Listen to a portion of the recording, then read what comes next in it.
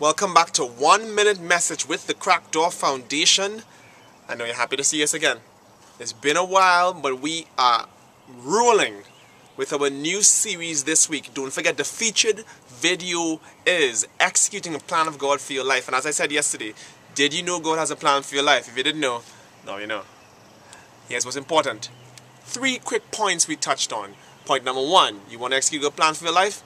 You need to write the vision. What did God say you need to do with your life? Write it down. Number 2, we did it yesterday. Be excellent.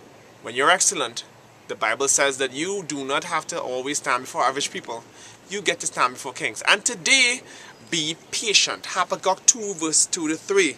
And the Lord answered me and he said, write the vision, make it plain upon tables, that he may run that readeth it.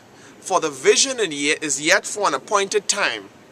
But at the end of it, it shall speak and not lie. Though it tarry, wait for it, because it will surely come, it will not tarry. So the vision that God has for your life, it will take time to unfold. Believe you me, I know. I have to deal with it myself. And as the time progresses, you be patient, you be consistent. Because the Bible says in Galatians that in due time you shall reap, if you faint not. Wait until your due time. Thank you.